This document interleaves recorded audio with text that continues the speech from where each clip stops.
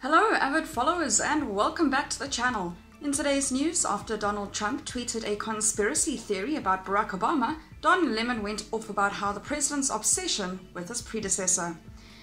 CNN journalist Don Lemon is over Donald Trump's obsession with Barack Obama. During a broadcast on May 3rd, Don addressed Trump's decision to retweet a conspiracy theory about his predecessor.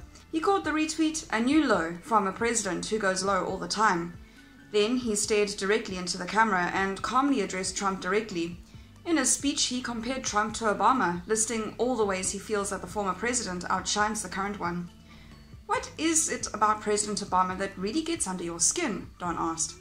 "Is it because he's smarter than you? Better educated? Made it on his own?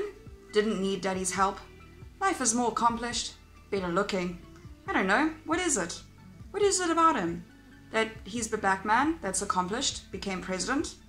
That he punts you on the whole birth certificate thing? What is it about him? Just wondering."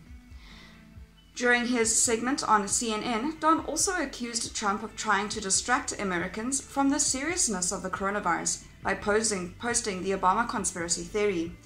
"In a time when we need leadership, when we need compassion, this is the crap that you're peddling?" he wondered. Conspiracy theories.